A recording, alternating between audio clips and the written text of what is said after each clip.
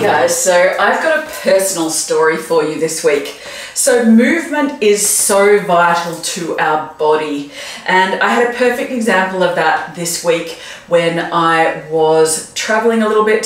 So I do work across a couple of different spaces and I was traveling a bit this week, and I had a day on Tuesday this week where I was on several flights and moving around between some meetings and that kind of thing, and it was a really long day and I didn't have time to fit in much in the way of movement. Now I got to the end of the day and I found my feet and ankles were getting really puffy because I'd also been sitting a lot in meetings and that kind of thing, and my feet and legs were really puffy, and I thought this is just really not great, to the point that they, started to feel quite uncomfortable in my shoes. So I really had to force myself on Tuesday evening, even though it was really late and all I wanted to do was sleep.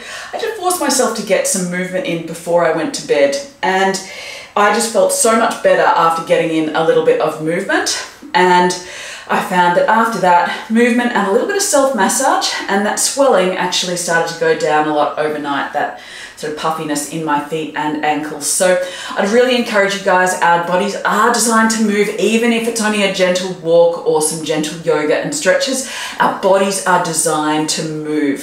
So make sure you're moving throughout your day, and make sure it's mindful movement as well. So not just forcing our bodies to move, but make sure we're getting in that movement and keeping our bodies lubricated and hydrated as well. So our connective tissue is majority, or a lot of our connective tissue is actually made up of water. So make sure you're staying hydrated even when you're not moving as much.